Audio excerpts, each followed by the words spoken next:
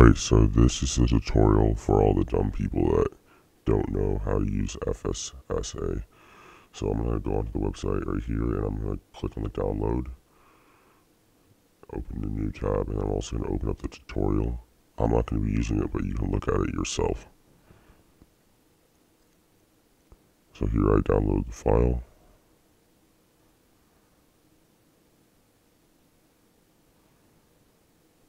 And while the file is downloading here, I'm going to make a folder on my desktop. I'm going to copy the title so that I can just know the version and keep them separate.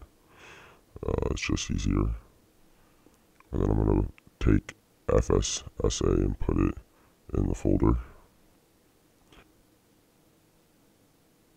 And then here I'm just going to look for some random patch on the form, so I'm going to go to the script section of the form to find one. And here I decided to go with one of the horse things that changes what your horse appears as. And I chose to do the fish horse one. So I'm going to open up Notepad. I'm going to copy exactly what it says. And then I'm going to save it as fish_horse.patch. And I'm going to change the file extension to all files. So that will be a patch extension file instead of .txt.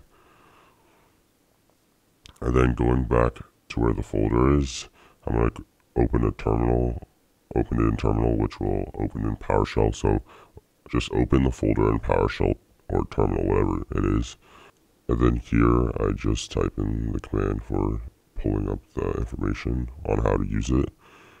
And it's kind of specific, but not really, so that's why I also made this video. So I'm going to start by typing the application name, then where it says, so _patch -files, and then I'm going to press my Windows key, type *stable, and open file location. Open file location again, go to the client, go to packfiles, and then click on the folder, copy that, go back to the terminal, place a quotation mark, paste that, place another quotation mark, and you're going to have to replace all the backslashes, the backslashes with forward slashes.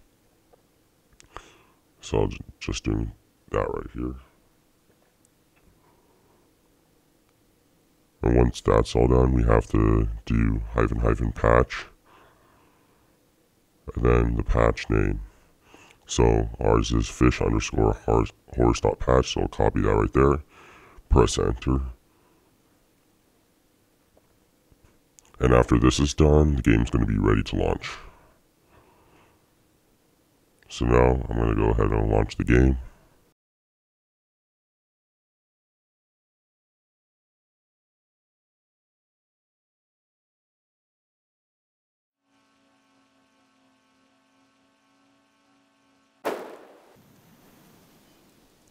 And as you guys can see, I have the horse that looks like a fish in the game working perfectly fine.